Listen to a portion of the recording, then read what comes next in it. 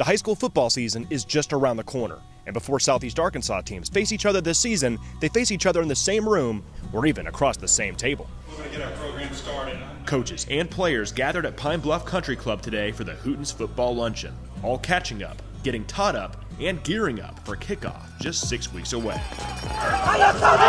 Football season's here. We're all getting excited, and to see everybody come together and rally around these players at all levels, but specifically at the high school level, it's really what our communities need right now, in my opinion. Teams in attendance were Dollarway, Dumas, McGee, Monticello, Pine Bluff, Watson Chapel, Star City, Whitehall, and Drew Central.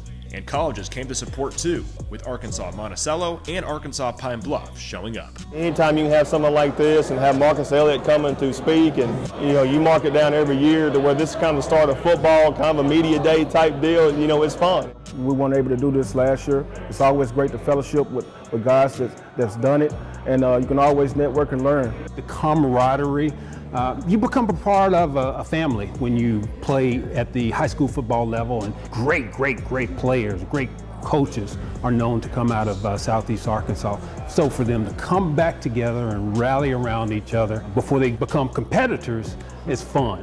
Hey guys, thank you. The guest speaker for this event is Marcus Elliott, a former Razorback. I have a reverence for coaches. Elliott was a state champion Little Rock Central Tiger in the late 70s and an All-Southwest Conference offensive lineman for Arkansas in the early 80s. Played there as a freshman for Lou Holtz, and then got a chance to finish off with Coach Ken Hatfield. Both outstanding coaches, totally different. While I was able to play for the Razorbacks, and that was a dream of mine, I think the memories of being on a high school football team, we lost one game in 3 years. To be under the influence of great coaches, for me it was Bernie Cox, it was Coach Clyde Horton, built confidence in me and self-esteem that I probably didn't have before interacting with them.